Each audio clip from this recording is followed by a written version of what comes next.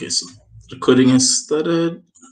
Um, okay, so guys, yeah, as you can see, I'm no longer using two screens. I'm using a new machine. So if there are any glitches, please bear with me. This is a new machine. I've just started using it now. So yeah, I hope that there won't be any glitches. And it's a Windows machine. So I've had to install this was it WSL that I learned from about it from you guys. So the Windows subsystem for Linux. So let's see how that goes. Anastasia, are you logged in with your account or with the 10 Academy account? With both accounts. Okay, could you help me admit people so I can Sure. focus on the tutor? Thank you. All right. Cool. So I've created a slide deck, if you can find it, and I think it's already been shared. So I've been editing it from the repo, not from the repo, from the drive, which is here. I think it's the same name. So you guys can look at it, but we'll be going through some of these things. So it's incomplete. Actually, I'm not sharing it. Let me share my screen. My bad. Can share my screen now.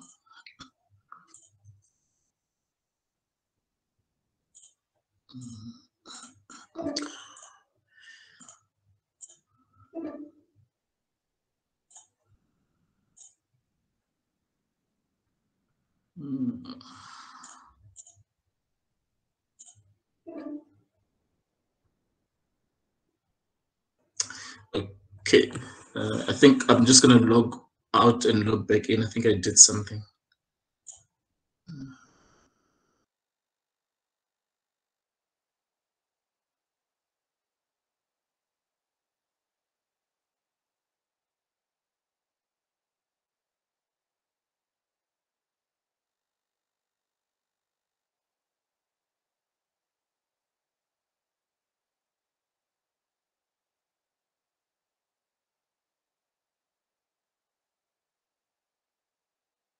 Sorry guys, I'm trying to share my screen. I think I did something that disables me from sharing.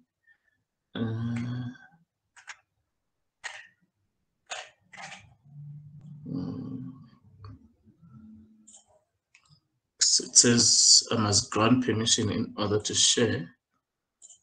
Because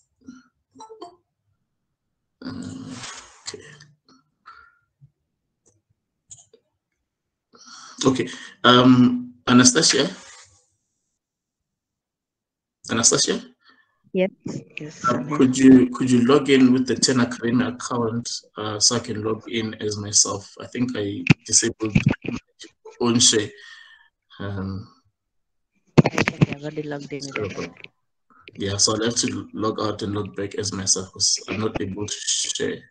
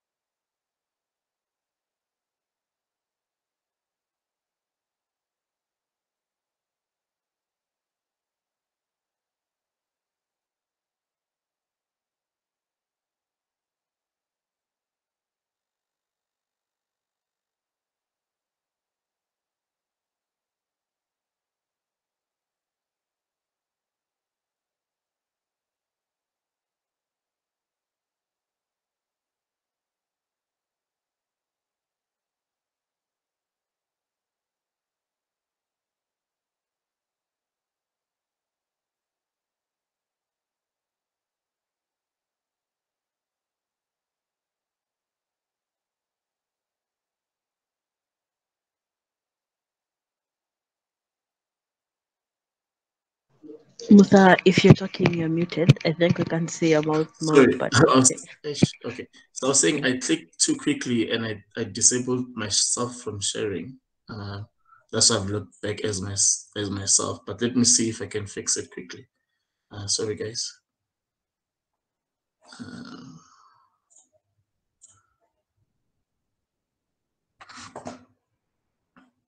Because it's asking me to. So there was two options, and then I chose the wrong one when I was trying to share.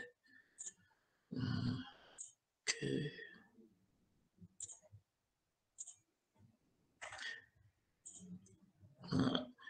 Is there anything in your inbox, Anastasia? Can you?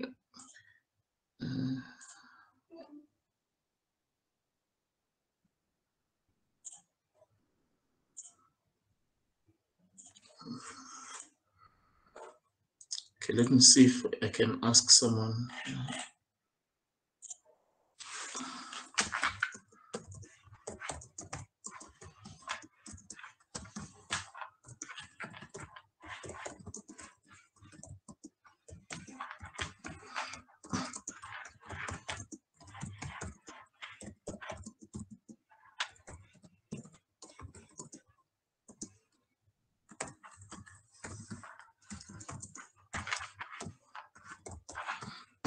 Okay. So I've just asked the team. Hopefully, someone will assist soon. Can someone at least maybe attempt to share their screen and see if they're able to? Let me share mine and try to share that slide. Okay. Yeah, if you could do that, then I could just. But I have other things that I want to share as well. Oh yeah. But yeah, let's see if you could try. I think I don't know how. Maybe okay. Let me see settings.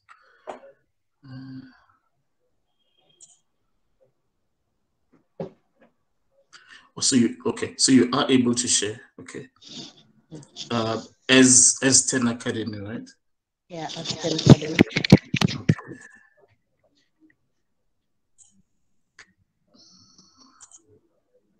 Okay. Okay. If you let me try again. If you can close. okay. Try again. Yeah. Because if it was only the uh, the presentation would be fine, but I also want to share something else. It says you must grant permission in order to share your screen. So I'm not sure who has to grant this permission.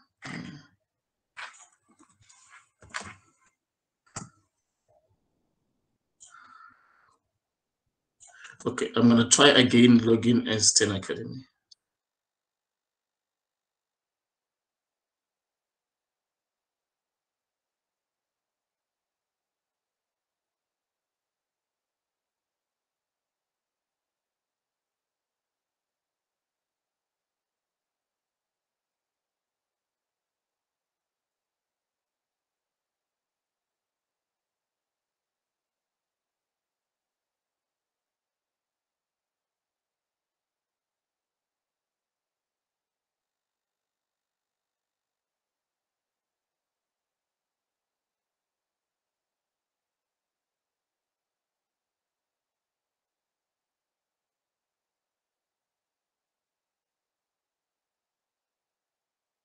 You, I'm speaking and I don't know why it keeps disabling my mic when I log back in. So I found it. It's on my machine. It's on my browser actually. So I just need to fix it. So I just need to fix that.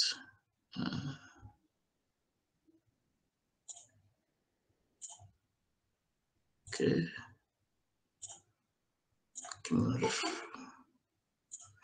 Gonna refresh.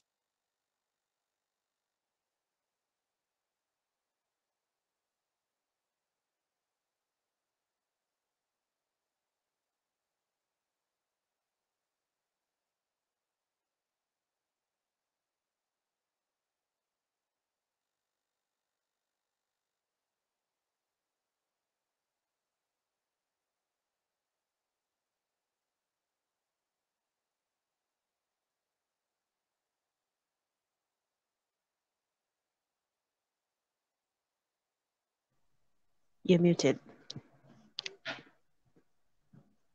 Now, I was saying, let me see if I can use a different browser, because I think this is on, it's on Firefox. So I've disabled myself on Firefox, yeah, because I was clicking too quickly. So if, okay, hello, okay, oh, no,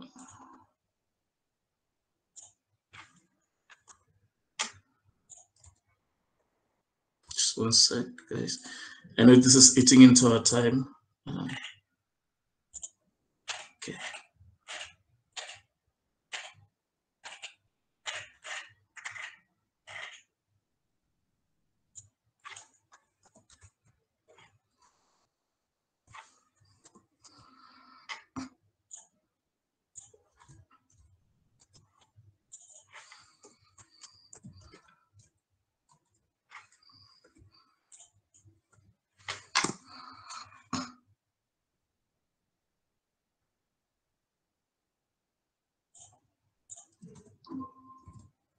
Okay.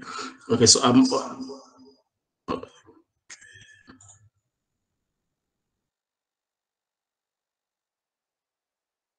Edge now. Let me try.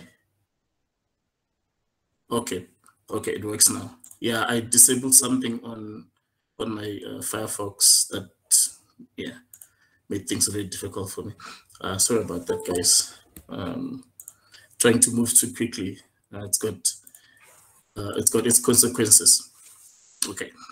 So I should be, because I've shared my whole screen, so I should be able to show my my Firefox. Please let me know if you can see it. Yes, we can. You can see it. Okay, perfect. My sincere apologies, guys, about that. Okay. Okay, this is a new machine. I hope the things that I know work. Okay, cool. So you guys can see my presentation is in full screen. Yes. Okay, cool. Okay, so today we are talking about causal inference, which is which is part of week 8.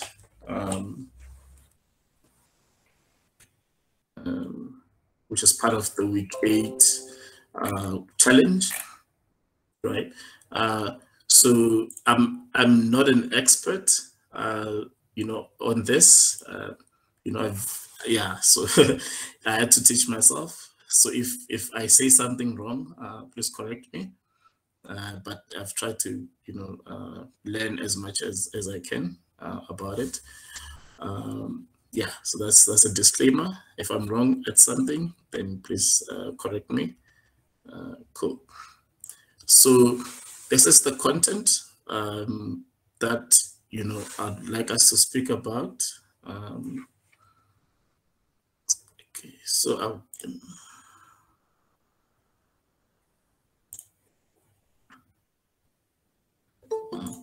I want to show much of the screen, but if I do full screen, I can't see anything else on the screen. So, okay, yeah, this works better. Okay.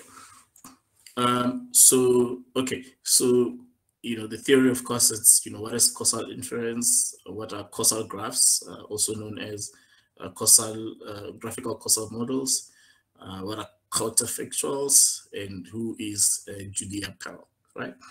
So this is the most of the theory about this topic, and so when I was looking into it, I realized that actually we've looked at A/B or hypothesis testing. So you may be wondering, what are the similarities, what are the differences, and I also remember from when I used to be a hardcore software developer, there was a concept called feature toggles. If we have time, I'll share I'll mention a few things about this. I'm not a fundi at it, but there's a good link that I found that I can share with you. And how do you actually, implement or run computations, to figure out, causal inference, to draw causal graphs, etc. So the implementations, of course, will be in Python. And in terms of applications in the real world, right, in the machine learning world or in the statistics world, what are the sort of this in areas where you can apply ideas around causal inference, right? So in recommendation systems or recommender systems, in chain modeling, cross-sell modeling, and upsell modeling, which is also called, when you go a bit further, when you actually apply A/B testing, then you can actually figure out, if there's any lift, which is lift modeling. And, of course, doing causal inference from a machine learning perspective, right? Although, these applications, can shed some light in terms of how that can be applied. Okay, so that's the introduction. So, exactly what is causal inference? So they say that it's a process of determining the independent actual effect of a particular phenomenon that is a component of a larger system. So, what exactly does that mean, right? So I could say that this is how you if you, okay, let me just show with this example, then we'll go back to that one. So for example, the best way to explain it is that in traditional statistics, right, you have a joint distribution, right, which is a distribution of some variables, which could be random, which together, right, you can sort of have some probabilities, right, on that, and you can use that to infer what can happen in the future, right? Now, how does sort of causal inference differ from that? It's that, instead of, you have to look at concepts of, observations versus doing experiments, right? So instead of just observing the environment, what if you sort of did what they call it, maybe a perturbation, right? Like you make some change, like you do an experiment, you make some change in that environment, right? Will you still be able to get the same output informed by this change, right? So in a traditional statistics, sample in an environment, but you don't really change the environment. But once you change the environment, then you're trying to determine whether some variables have an impact in other variables, right? Which they like to say what correlation does not equate causation, right? So with statistical inference, you can determine things like association or correlation, but here you can actually figure out if some variable in your system or in your environment has an actual impact in the output of that. So when you actually make it, because as it is, you won't know for sure, right? But when you make a change from, for example, from P, and then you've got P prime, what are you getting at the end here, right? Do you still get the same thing? For example, here they're giving an example of saying, if you are, so for example, here you've got the price of an item, right, and you've got sales based on that. But what happens when you double the price, right? Would you still get the same sort of change, right? When you double the price, do you see also the price actually being doubled? You see that actually, I think this should have been the sales being doubled or halved or something like that, right? So that's what you're trying to determine, right? So that's why they're saying one of the most important things that you need to understand is what are the differences between causal inference versus, like the traditional statistical inference, which is, just the association among variables, or the correlation between those variables, which don't actually mean that one particular variable, one particular independent variable actually informs the output of the dependent variable, right? So that's why it's the actual effect, right? It's not just an association. It's just, if I change the sale price, right? If I change the sale price, what happens to the actual sales, right? So that's that's the input that you're having. That's the experiment, instead of just observing a static environment. When you make a change, what then happens, right? So that's the difference between the two. With causal inference, we're trying to figure out, when we make changes in a system, what do we get as the output of that, right? And we do, from the challenge, have some data to do with the breast cancer in Wisconsin, right? And this just explains what the data actually is. I think it's actually here. I'm sure you guys have seen it. You've been working on it. You've been doing some EDA on this data. So we will look at in a bit. So okay, so this is just an explanation if you don't know what a joint distribution actually is. So you can actually, have, not just, like the correlation or the association between two variables, but you're looking at, even more variables, how they actually relate to each other, right? So you can actually do causal inference on not just two variables, but you can extend it to more than two variables. But they do say that they should be in a sort of the same probability space, right? Yeah. Okay. So cool. So I've explained this. Now, in terms of what it actually looks like.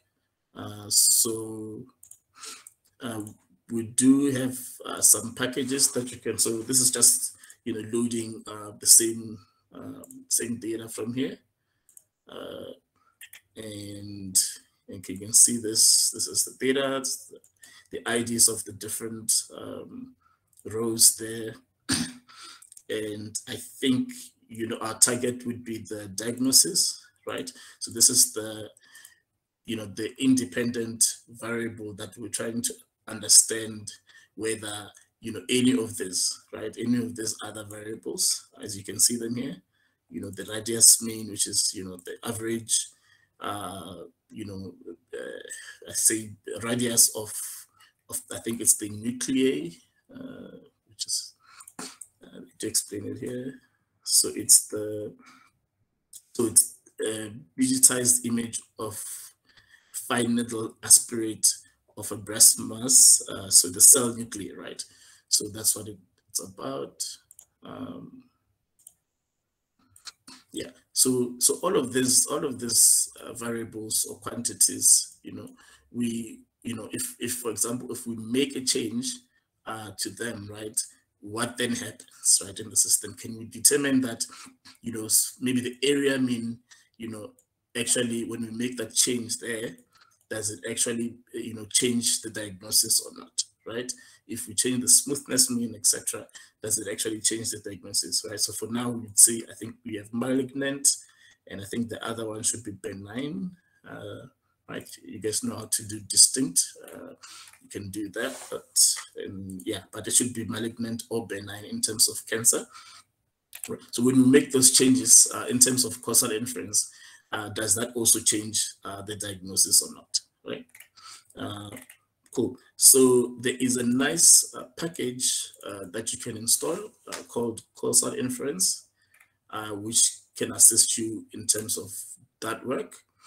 And you just install it with pip, and you have a causal model there, and you can generate some random data there, right? So there's in the data that we have here, we have like 3 variables. We've got y, which is the target or independent variable, and we've got d, which is, I'll tell you now. So it's the treatment status, right? So whether, because you remember in testing and experiments and statistics, you can have and it's actually, they're also called trials. You can have whether you have a control or a treatment, right? So D actually says that of our data here, or our data here, right? This YDX, which is just random data, has that been, is it part of the control, which means that we haven't changed anything, or is it part of the treatment, which means that we've actually changed something there, right? So that's what D actually explains. So when you have D equals 1, then that's been changed. When you've got D equals 0, then nothing has been changed, right? It's like giving a placebo pill right here, and then now giving the actual pill, right? If you're testing for whether the Pfizer vaccine works or it doesn't work, right? That's what they're doing here. And then X would be our actual data, right? So which is this. So you could think of X as from radius mean up until all this column. So this one should not be here, right? So that would be your X, which is your actual data. And then D would be, of course, whether it's this treatment or not, and Y would be the diagnosis here, right? That's what it would be. Probably ID is probably not used anywhere here, right? It's just to denote the actual row. Okay, cool. So that's what it is. You can even see here, this is the actual result that you get, and D would, it's like either 0 or 1, and X would be the actual data, right? Which is, it's a matrix, right? It's a number of rows, and it's an n by m matrix, number of rows times number of columns, and you can determine, certain things, right? So what we've done is we've just said that, we take this data, we put it in the causal, we fit it into the causal model, and we have a causal object. And then from there, we can figure out certain things, right? Like just some, some other statistics in this case. Yeah, so we have, we actually have, I think we can do learn of any of this. I think we have about 5,000, observations, right? And we are splitting them, right? You can think of, yeah, you can think of it as train, test, split, whatever. But, so some of them are part of the control. So 2,568 are part of control, and these ones are part of the treatment, right? And so which means that these ones we're not changing, but these ones we are, changing, right? And this is, it's an, I guess, 5,000 by 3, I think, right? In terms of, these are the different columns in X, right? And it's just, for now, it's just random data, but, some of them are being treated, of course, based on this flag, right here. Right? So this is how you can actually look at it. This is just summary stats, but from the causal object, you can figure out a lot of things. So if I say, right, so you can figure out, propensity, right, which is an object. I think there's, nothing there. But you probably have to pass it some other information there, so, propensity is more like, I didn't put it in the slide, but it's about, what is it's like a probability, right? But I guess it's a different number, but it represents maybe that probability, sometimes called a likelihood, etc. But that's what it's about to say. It actually makes more sense when you're talking about here, for example, things like, in a recommender system or in a chain model or whatever, to say that, what is the propensity, what is the probability of, when I make this change, of something happening, right? is the, that's making a certain change, that's increasing the size of a button in a website, increase the click through of that button, etc. Right? So you can actually figure out those things out with this model, right?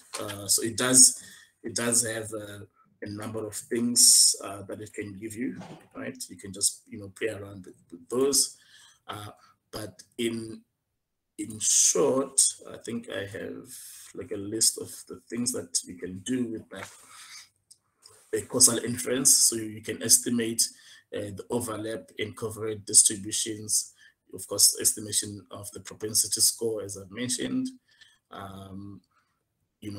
improvement of covariate balance through trimming. I'm not sure what that is, but I have to think about it.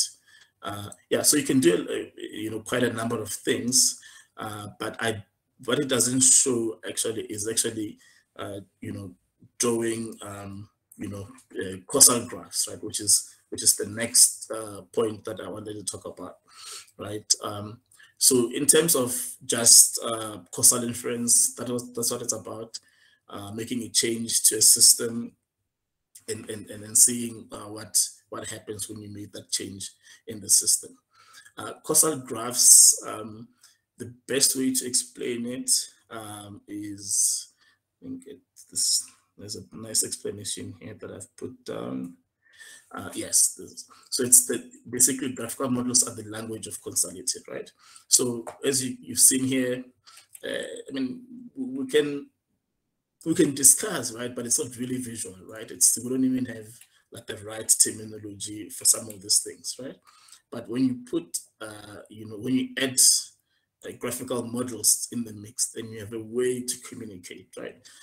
So with any field, once you have a language for that field, you've got certain words that, are properly defined, then, it's easier to communicate about ideas in that field, right? So that's what graphical causal models are about, or causal graphs are about, to say how do we communicate about causality, or or causal inference, and the invention there is the graphical models, which actually allows you to talk about different things, like yeah, so it allows you to talk about various things in that field.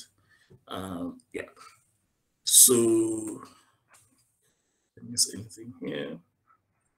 Yeah. Okay. So, I mean, the other thing is that there's got different ways to talk about. So it's not. I mean, graphical models are, the way I see it, they're being used in causal inference, but they're not only unique to causal inference. As you can see, in statistics, econometrics, epidemiology, that are being used.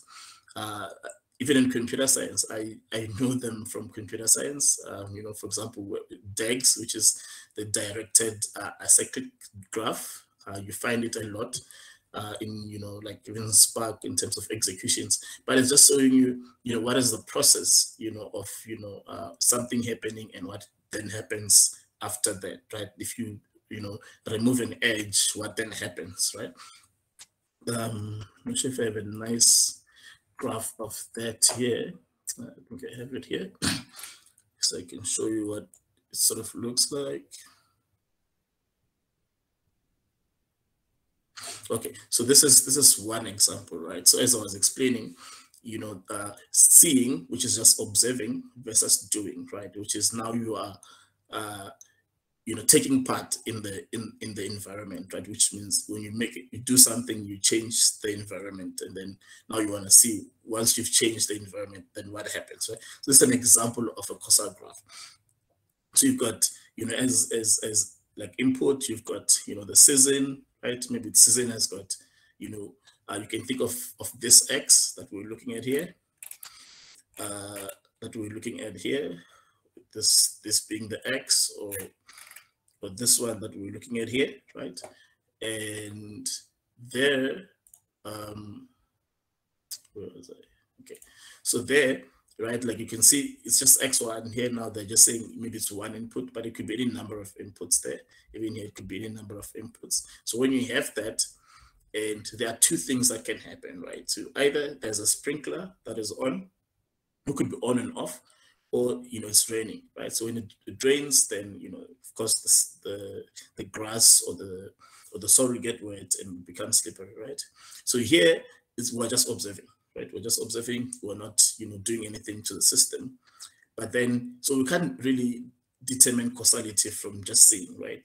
Because we don't know that maybe it's just a correlation. It doesn't mean that, maybe those things occur together, but the one does not make the other one to happen, right? But what you can do is that you could, turn the sprinkler on, right? And then you can say, okay, cool. So it means that when the sprinkler is on, it does get wet and it does, become slippery, right? There is, I think, ideas about bias, Bayesian inference as well. I'm not sure if I can find a nice graph for that to just explain, but it's about, sort of what they call conditional probabilities. Yeah, conditional independence, right? So this doesn't explain it nicely. Okay, so you can see, I'm not sure if this is very clear. I need to maximize it. But here it's just a question of, for example, when you see this, let's forget about all the others. Just look at this one P of x2 given x1, right? So for example, this is the probability of being wet given that the sprinkler is on. Let's say x1 is the sprinkler's on, right? And now we can say that, because we've maybe turned the sprinkler on and off, and then maybe there's a control with, and then there's actual treatment, right? So you can say that, there's a sort of a high probability that when the sprinkler is on, it will definitely get wet, right? So this is in Bayesian, inference. This is what they use, the conditional probability of, having something, right, and something. What are the chances of x2 happening given that x1 has already happened, right? So there's actually a nice graph. Let's see if I can find it. So I did say that I'm using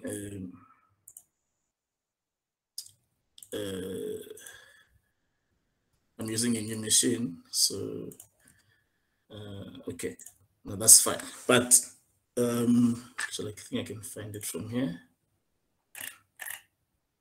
Yeah, this is the graph. So I can open it here, right? So this is sort of the idea, right? So you've got, the prior, which is, the current environment, and you've got the posterior, which is, what has actually happened after that, right? So you could see this maybe as the x1, right, that we have here, as the x1 that we have here, and then the posterior being the x2. I've lost it. Okay, having too many windows is a problem. To close some of those windows. Right? So that would be, what you have, and of course it does have its probability distribution as well, and the posterior also has its probability distribution.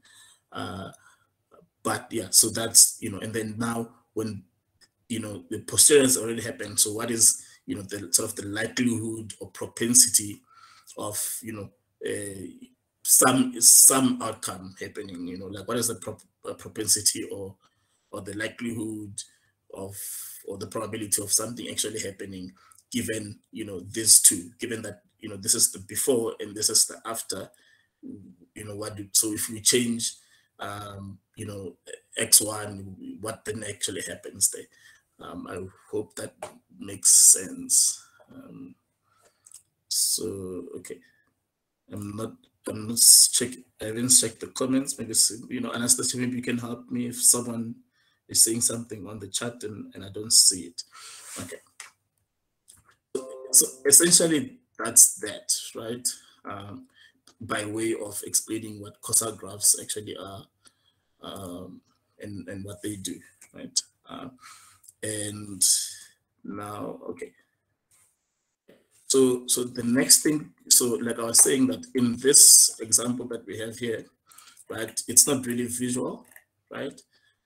What is actually visual is we have another package that we can make use of. I think it should be open somewhere. Okay, it's open here. So this package, right, allows you to actually draw causal graphical models, right? It's called causal graphical models, right? How apt, right? And you can actually, create like a graph there, right? As you can see, it's directed acyclic, which means that you don't have like sort of arrows pointing backwards, right? That's why they call DEGs, right? So you don't have arrows pointing backwards, right? So everything is forward looking, right? You've got season, you've got sprinkler, you've got rain, and whether it gets wet and then it becomes slippery. So you can sort of draw this. So this you've got your edges and you've got your nodes. So this would be your edges, right? So from season to rain, this is an edge, right? On an edge connects nodes, right? And all those nodes, season, sprinkler, they're just I'd say things in the environment, like observables in the environment, right? So this, you can observe the season, you can observe the rain, you can observe the sprinter, whether it's wet and whether it's slippery, right? And the edges, connect all those different things, right? From season to rain is like some correlation there, etc. So you can draw this these things and actually sort of figure out what your system sort of looks like, right? So it's a nice package that you can look at. Yeah, so you can play around with this package. I haven't played around with it much, but it looks promising, right? Yeah, so that's that. I'm not sure if I'm missing anything there. But you can talk about, causal inference without mentioning Judea Pell, who is like the father of causal inference. Him and his research group have done a lot of work, for the field of causal inference. And what's most important is that he won this Turing Award, which is they call it the Nobel Prize of Computer Science, right? So he won that, which is great. And two of his books are very important in this field, Causality and the Book of Why, right? If you want to get to know more about that.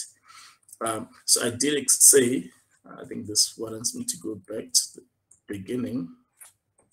So I did say that, so this is, maybe what I can share for now. I do have, so yeah, so I left out, sections here, like, breast cancer data example. So what you could do is you could play around with this code and replace it with the actual data that you have, which you can download from Kaggle. And then you can also play around with this other package that I've shown you here with the actual data that you have, the cancer data, and see what you get. I think that's your assignment, basically. But anyway, just to sort of circle back and link it to say, causal inference is not alone in this thinking, right? So Uh, yeah, so if I I think if I may interrupt here, Musa. yeah, someone speaking. Yeah, You can I have interject. one question. You have a question? Please go. Yeah. Okay, so on the causal graph part, the Mhm. task we've been given is actually it requires us to generate a graph from the provided data set. So we don't actually know exactly what each node is related to the others. So I think we're expected to generate the causal graph using the dataset provided. So is there a way, is there like a Python library we can use to perform that task just using the dataset? I know there are algorithms Yeah. like PC algorithm and others that allows us to predict possible graph based on observational data set. So if you know any, if you have any suggestion, maybe. Um, Not really. I'm hoping that this package can help. But I say that yeah, I'm hoping that it can help. I'm not sure what it can, yeah, how much it can do. So maybe like a combination of using this causal graphical models and this one, this causal inference can help. Yeah, yeah, I'm not sure. I haven't attempted, but my gut feeling is that some combination of the two can help. So what it doesn't say, right? So from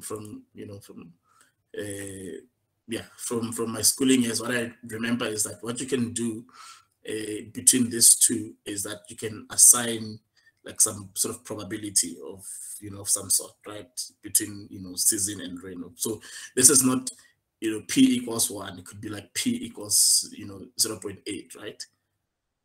So, or maybe it's not a probability, maybe it's an actual value, right? Like you see here, right? It's an actual value. It's the radius mean, right? So you can actually, with these graphs, so I'm not saying this is a definite answer. I'm saying this is actually what I would try. Okay, did I lose something? Okay, I lost the other thing that I was looking at. Okay, that's here. So what I'm saying is that here, you could sort of give it a weight of some sort. So maybe these values that you see here, are the actual weights, or maybe it could be a probability or something like that. So I'm saying you could use, some combination of, the causal inference library and also this other one, this causal graphical models. It's like a tongue twister now, right? Yeah, so I don't have a definite answer, but that's where I would start. Okay. Yeah, it's okay. Thank you. Okay, yeah, so I can give you a more definite answer, but that's where I'd look in terms of getting those causal graphical models, looking at the actual data that you've been given. Is the any other question? I'm not sure. Anastasia, do you have a better answer? No, no, no. Someone is saying causal next. Yeah, I did see something like this, but I haven't really investigated. I think it's there in your, if you look at the challenge, there's, causal next, constructing causal graphs using Bayesian networks. So there's this tool here that you can use, but I haven't really played around with it. But yeah, it's really sort of similar to what this causal graphical models does. So I don't see the actual graphs being drawn. Maybe it's just not visualizing. But yeah, it's worth looking at as well. Binyam, does that give you some idea? That's a good suggestion. I will look into those resources. Thank you. Okay. So I can give you a definite answer. No, don't worry. But if you maybe can share us a notebook you've been using previously, that would be good. Yeah, I've in the presentation, I've got all the links there for you. So I'll share the presentation's already been shared. It's in here. It's this one. So all the links are in there. Oh, okay. Okay. I think Uh-huh. Benyam is talking about your notebook, the one on your notebook. That one is not opening. Maybe because Oh, I see. This one. This one here. Okay. yeah. Oh yeah, this is just linked, but it's linked to my machine. Okay. Yeah, I'll upload this as well. It's actually a work in progress. I think I could do better, but I'll share it. Yeah. Okay. Cool. So what I wanted to say also, okay, so maybe a little bit about counterfactuals, which I think I've left out, which is a very important concept. But it's really more like what I was showing. I think it's nicely explained somewhere here.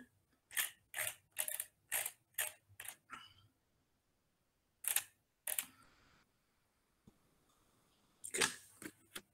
So the fundamental equation of counterfactual says if everything we know solve the equation under a simple mutilation of the model, right?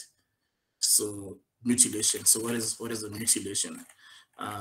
It would be, so you have, you could just think of this as your graphical model, right?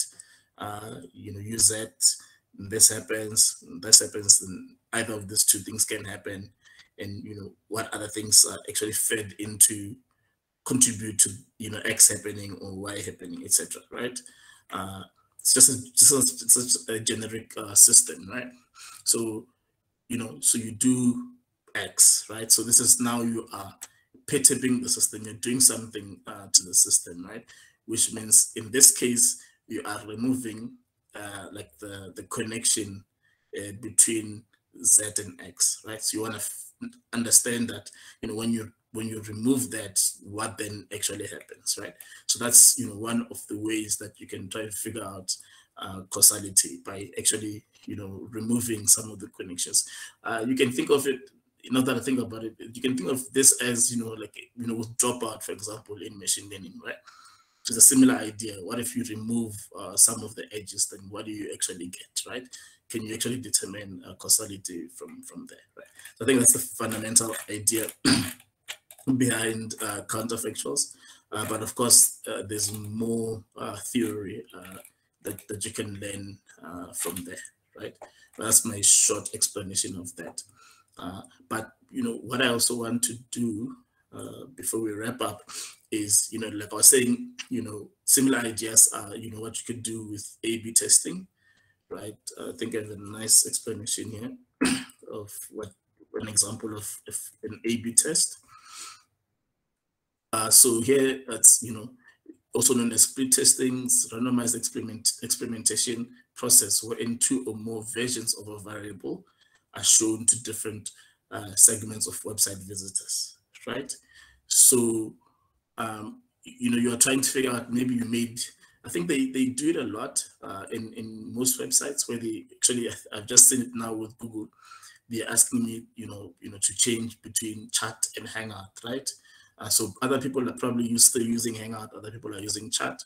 So they want to see, what is the adoption between the two, so that before they actually switch the whole system, right? So that's what you could, that's one way of doing an A/B test. So you give some people, a different version of the same thing, and then you try to understand what is the uptake, right?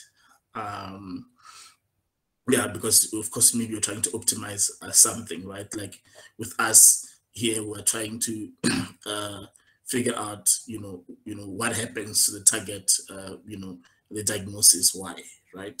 So you can do some perturbations, etc. So that's why I'm saying it's really closely related. You feed the user certain things, and then you determine based on that what the output becomes, right? And then you can make a decision based on that. You can say, okay, cool, now I've seen that this causes this, right?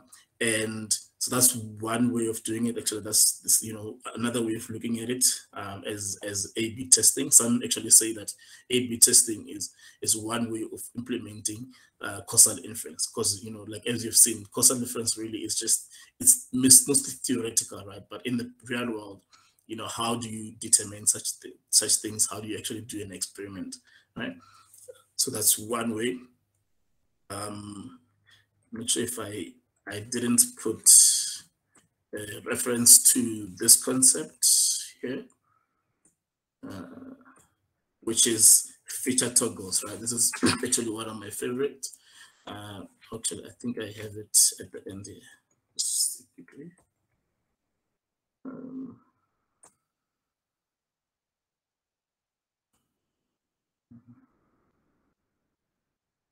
Okay, this is it. Okay. so they're also called feature flags, right? So it's very similar to A/B testing, right? So allowing to, the technique that allows teams to modify system behavior without changing code. They will fall into various usage categories when implementing, but it's sort of similar to A/B testing, right? You wanna implement a new feature, right? But what you could do is you could, switch it on or switch it off, right? And then see, how the behavior in that system actually works. That's why it's called a toggle, right? Because you can switch it on, you can switch it off, right? So you still have the feature in the system, but you can just turn it off, or you can just turn it off to test something, to see, maybe what is the uptake. Does it degrade the system? Does it improve the, is the performance of the system still the same? So this article goes into more depth about, how you can actually do that. It shows you some code that you can write, so for example, if, use new algorithm, then, give this as output. Otherwise, use the old, algorithm, for example, the old system, right? So you can see that, you can set these things, right? That's why you can set the feature to be on or to be off. And then you can see, I think there is another word for it. Like I think red, blue, something, right? So when it's red, then this is what happens. When it's blue, yeah, I'm not sure what the actual colors are, but you can use those colors to say when you have this color, then this happens. When you have that other color, this happens, right? So it's it's something that maybe you want to look at. It's a bit of an advanced concept, but it's something that in software engineering they use to develop software, right? Like highly complex software. But I mean, it does simplify things so that you don't have to. You just set a flag. You don't have to delete code, etc. You just set the flag, and then something is shown, etc. So that's another thing that you could look at. So the other thing that I had here, I don't have much content for, but just want to mention a little bit, is that these things, are actually being used, for example, by Netflix in recommender systems, right? Where in the, they randomize, some movies to see, if, you'll take it up or not, right? And then based on whether you watch it or you don't, then they can decide whether to keep recommending that to you, right? You can do it with Chen. So for example, in Chen modeling, Chen is about if you have a user who's using a product, you want to know whether they'll keep using the product or not, right? So Chen is like I'd say it's the idea of the posterior, right? So now you've seen that this person is Chen, right? So let's say someone is Chen after 3 months, right? What you want to do is figure out that because once it's happened, you don't know whether what impacted the churn, right? So maybe what you want to do is you want to group similar users together, right? Which is a similar idea to recommend a system to group similar users together. So even here you can group similar product users together, and then if some people from that group churn, right? You can say, okay, before if in 2 months, if this is the behavior, does it in the 3rd month, does it also lead to churn or not, right? So that's something that you can actually check. Same with cross-selling and upselling. Say, if this user has this product, will they be able? Can I cross-sell them to have the other product because of similar users, etc. But for this you can you need to determine whether there's a causal effect between having the one product and having the other, right? And also if you have a product, you take up more of that product, for example, right? Which what leads us to lift modeling, which is a bit more advanced concept, but you can implement that using A/B testing, because you want to know that maybe you market a product, right? Does marketing a product actually influence the uptake or not, right? And that's why across all of the talk, we're talking about not just observing a system, but also making changes in the system to see the outcome of that, right? And yeah, so like I was saying, these are some examples where you could fuse causal inference with some machine learning, but I believe that this is still a nascent field in terms of how to apply machine learning to that. But yeah, these are like some applications that I can think of. And yeah, you've seen that, some packages that we've used, the 2 packages that we've used, which are Python based, that you can play around with. And there's a third one that was suggested, which is Causal Mix. So I'm not sure if there's any other questions there. Yeah, that's my small treatise of this. Yeah, not really an expert, but yeah, I hope you've learned something from that, as I have while preparing this tutorial. Yeah, any questions?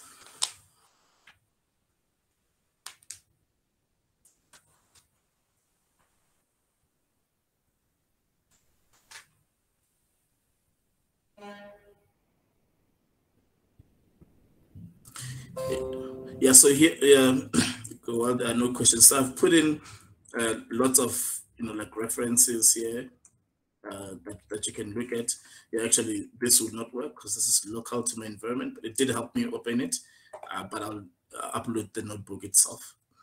Please just go through this. So one of the important resources is this VigNet here. I'm not sure if it's open. This one will actually, it's a good explanation of how to use the causal inference tool, right? The propensity score estimation, improving coverage. So it's got a lot of things. So defining the sample, which is of course splitting the sample. So there's a lot of information. So I think this is the main website is not really useful, but I found this PDF really, really useful. And of course, there's that other notebook for drawing the actual graphs. Yeah, I think if there are no more questions, I'll just check one last time. If there are no more questions, we can call it a day. I hope that was of some use to some, at least to some of you.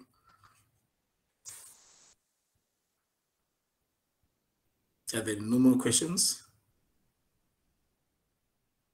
Something that wasn't clear? Okay. Yeah, but I hope, in terms of, in terms of what I put here, see, if you can think about, all these concepts together, see where causal inference fits in, see that, it's not an idea which is, unique to statistics, and it's also in application in some other fields, in machine learning, and also in just, traditional software engineering. And it's something that you've actually looked at when you looked at A/B or hypothesis testing. Yes, I think with that, we can call it a day. I'm just gonna turn off the recording. Anastasia, you're the one who's recording? Okay, actually, I think, okay, I have the ability to. Cheers, guys. We'll meet on Slack.